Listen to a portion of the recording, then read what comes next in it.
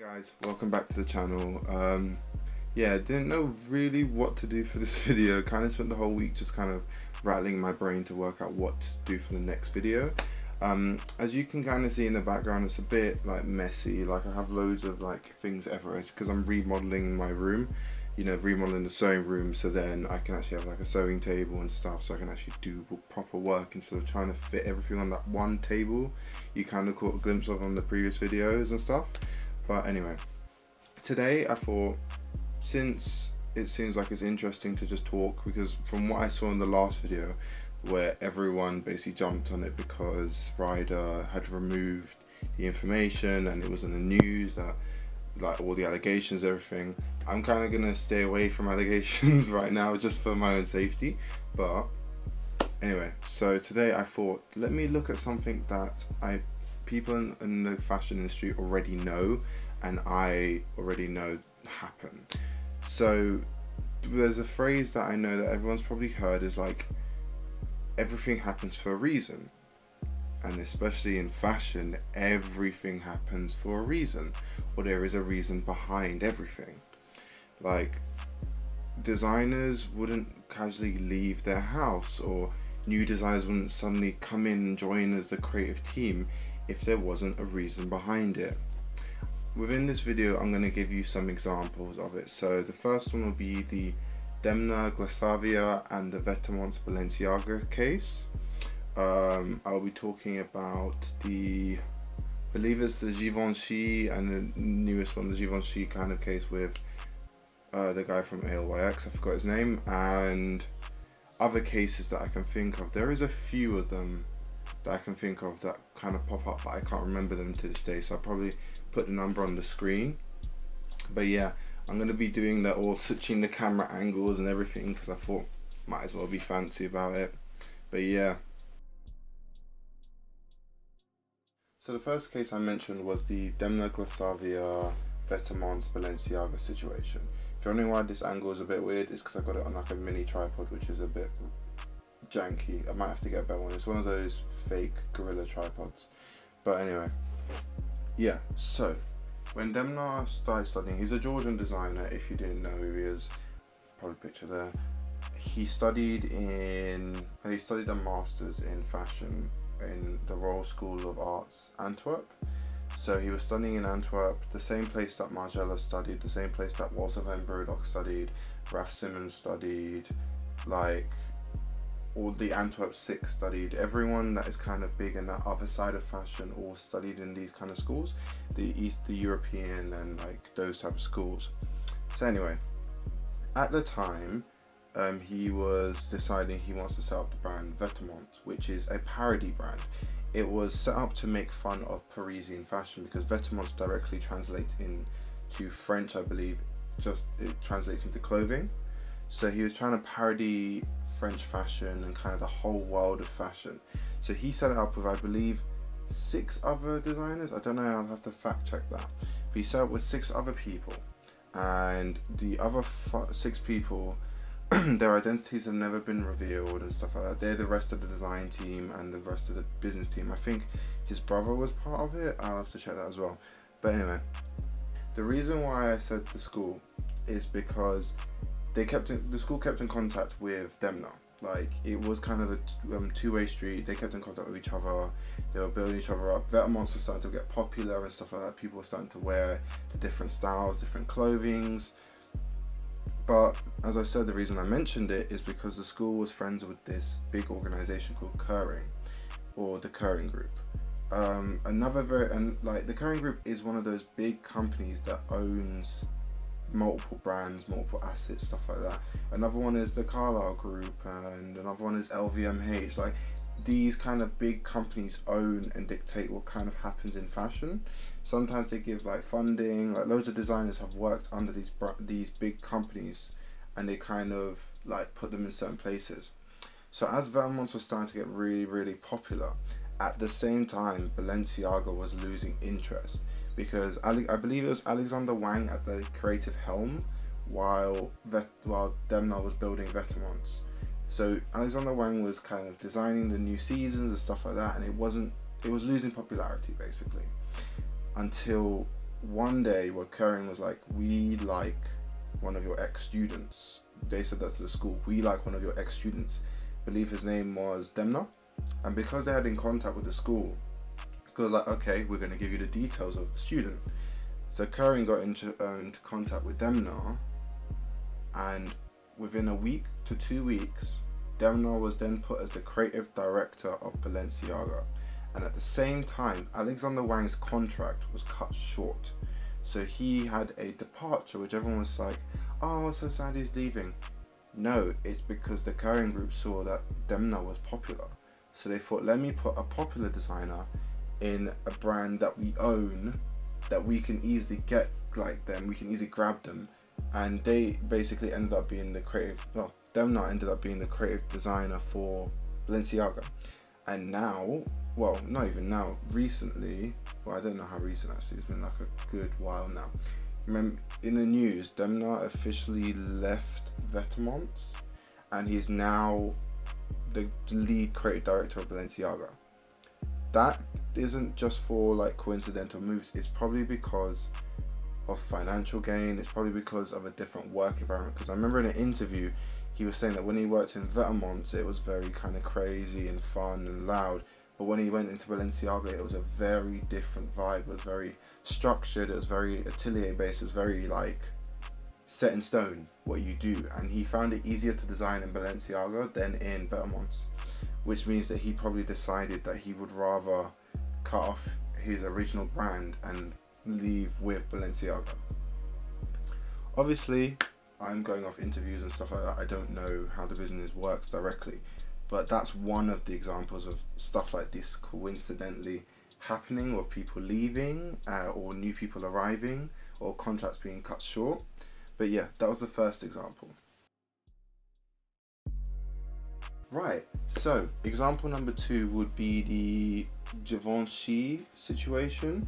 So recently Givenchy brought a new creative director in. I believe his name is Matthew M. Williams. You probably would have not heard that name before, but another name you would have maybe heard of is ALYX. So Matthew M. Williams is the kind of lead designer for ALYX. And yeah, sorry about the bob, it's literally me hitting my knee into the table. But yeah, so he was obviously the lead designer for ALYX. They were kind of pushing the kind of boundaries when it came to designs.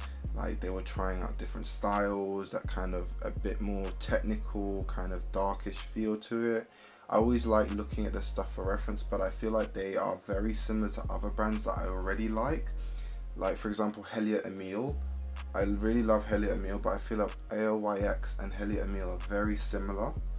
But anyway, that's a whole different topic for another day. But yeah, recently Givenchy brought him in because I have to admit, Givenchy have not been doing well over the last couple of years. Their profits have gone down, the interest has gone down of the actual brand, and just generally you don't see any big like garments anymore like that kind of stand out. Really, the last time I saw a good Givenchy garment was like a couple of years ago, really. Every time I think of Givenchy, I think of that stupid t-shirt where it's just got Givenchy text and it's like muscle fit. It's the dumbest t-shirt I've ever seen, and I don't know why people like it. Same as that and the joggers, cringe. But like stuff like that, those type of products and stuff are not making money for the brand. They're what they call the ready-to-wear collections, or the like wardrobe fillers. So it's like pieces that they make just to make money. It's not actually got a good design to it. It maybe has the logo, it has some kind of imagery on it, or something simple, because it's easy to manufacture, it's easy to make, and it doesn't cost them much, and it's a money flipper. So it's like they might make it for 30 quid, but then it flips it to 300 quid, so they have 270 pounds profit on one t-shirt.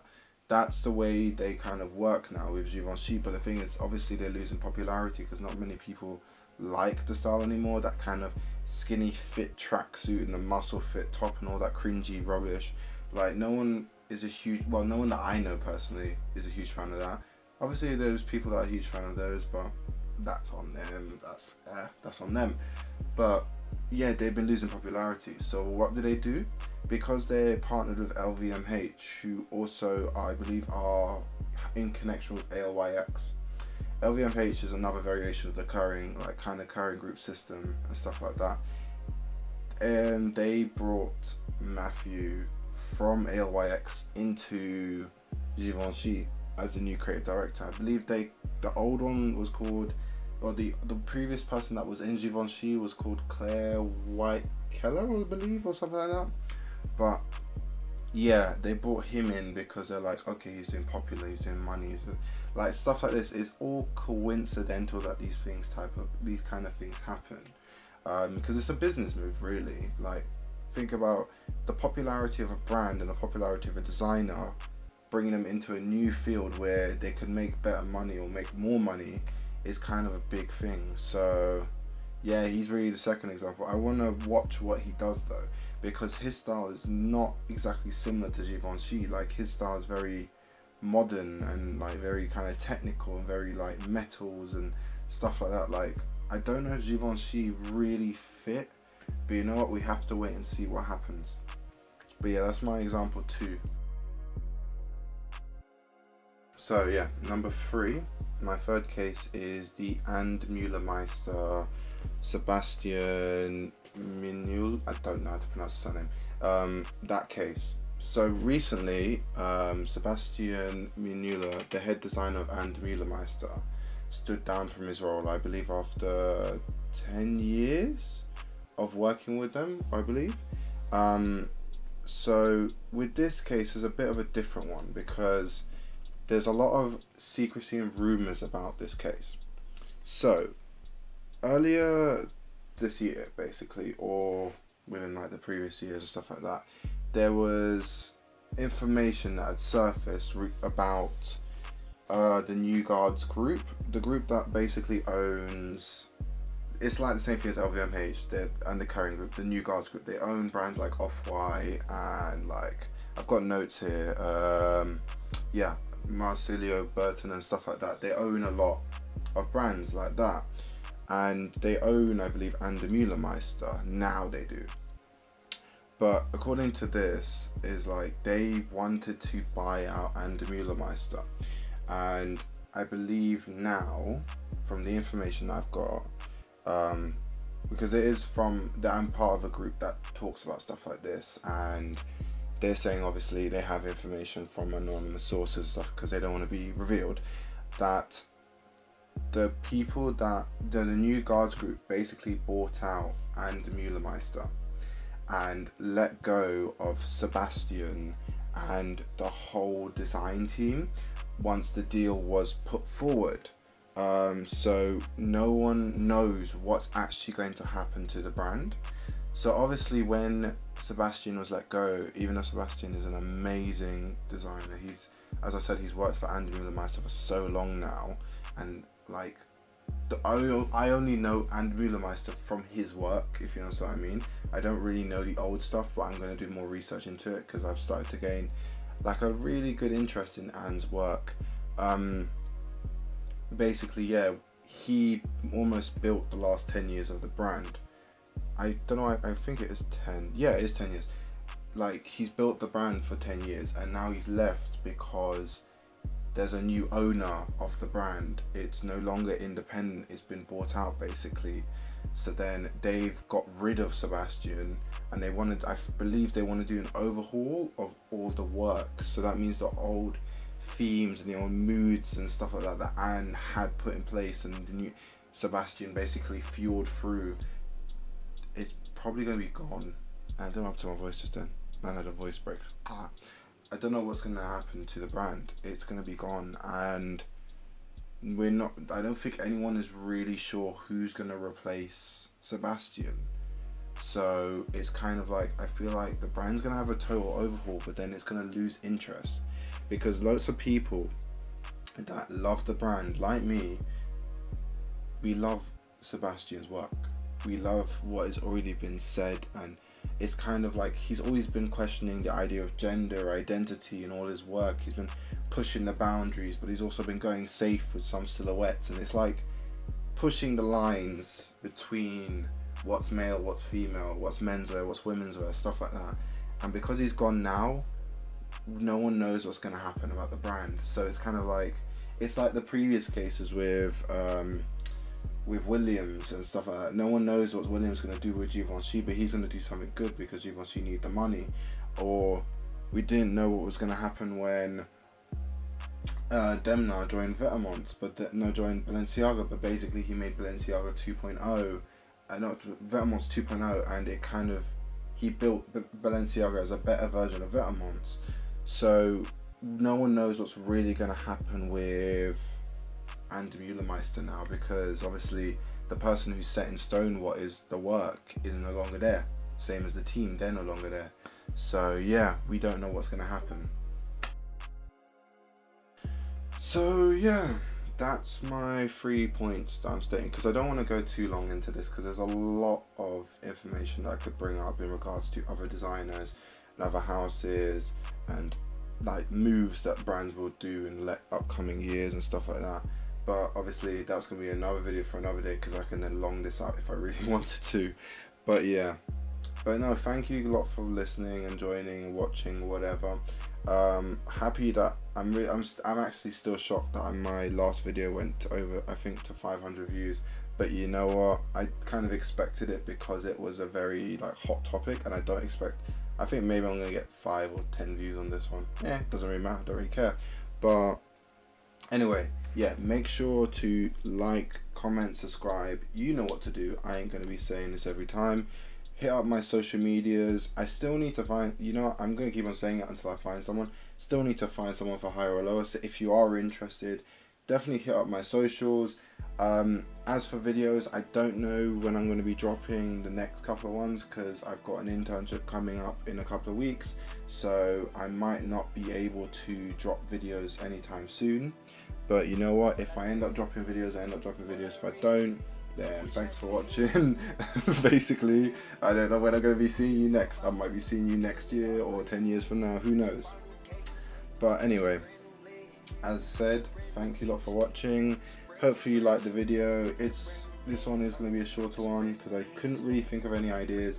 But if you have any ideas for any new videos coming up that you want me to talk about or want me to like discuss, drop it in the comments. Definitely drop it in the comments. And if it is easy for me to do, like I could just easily set it up like this, like talking, and if I can do screen grabs because I got my laptop here casually, then yeah, do it. If it's vlogging, yeah, that ain't gonna happen anytime soon, no.